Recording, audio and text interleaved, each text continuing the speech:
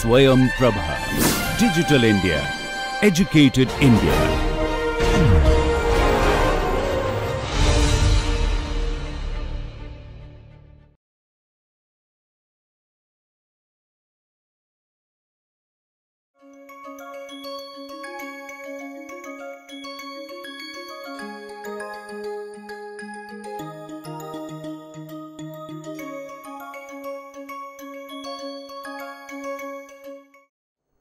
Okay. So, now we look at the first simple problem. This should be a very simple problem for all of you. So, we want to predict how much is the gross static lift of an airship. Envelope volume is 7000 meter cube, operating condition is ISA sea level, and we assume dry atmosphere. There is a reason for this. The effect of atmosphere being wet, which means humidity. We will spend quite some time in the next few slides trying to model it. So, right now I am assuming air is completely dry, helium, the gas is perfectly pure, and we may also assume that there is no balloon. It can't be simpler than this. So, now what do you need for this? What is the formula will you apply for this? Okay, rho A into V envelope into G. So, what is the value of rho A? No, from now onwards, please remember the value of rho under ISA conditions at sea level or rho 0 will be always taken as 1.2256 kg per meter cube. Write it down somewhere. This is the correct number. Third decimal place, etc. Be careful, because in these calculations sometimes decimal places will matter a lot. So, 1.2256 kg per meter cube is rho A, but only under ISA sea level condition, and V, E and V 7000 meter cube, G is 9.807. Please tell me how much is the net, what is the gross static lift?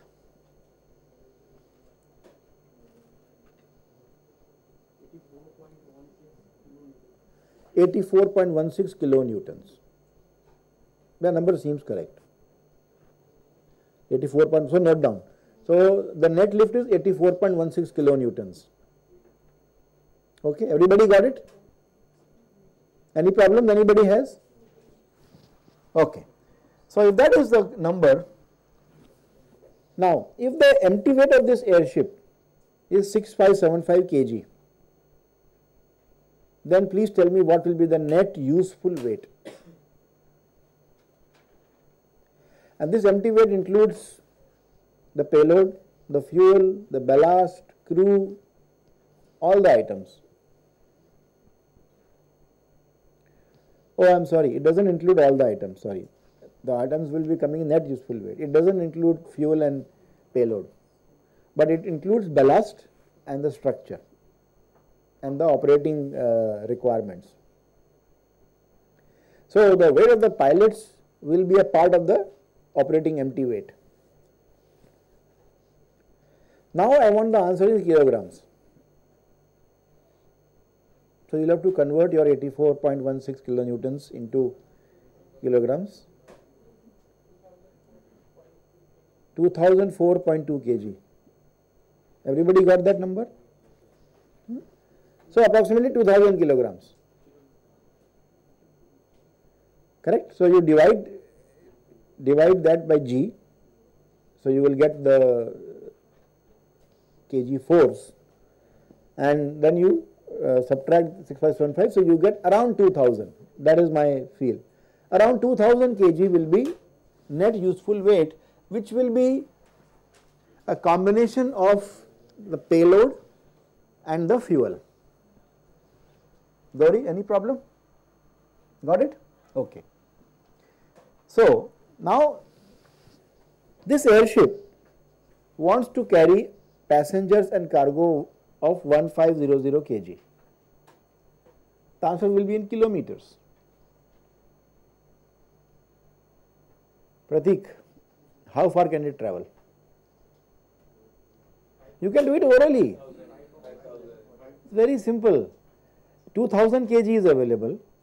1500 is gone, remaining is 500, and each kg of fuel gives you 10 kilometers. So it's 5000 kilometers. Simple. Okay. So we have started now looking at basic airship performance. Okay.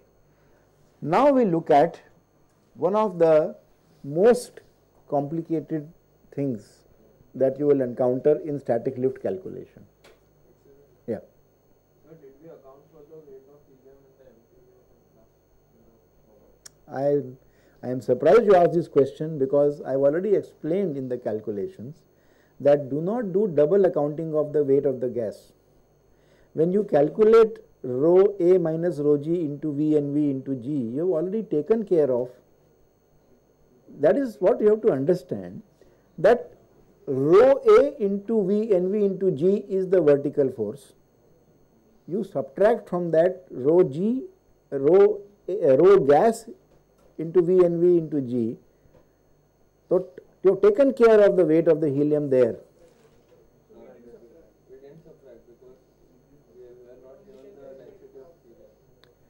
You don't have to subtract, my friend. That is what I am saying. Look, the force you will get, this is the concept between the static lift and the gross lift. Gross lift will be rho A into V envelope into G. Net lift will be rho A minus rho G into. So now that is interesting. So that is interesting. So you have only calculated net lift, sorry, gross lift. So you forgot to calculate net lift. So density of helium you need.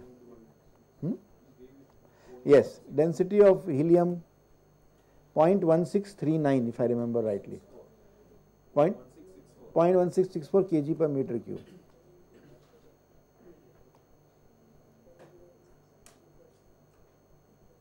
Okay.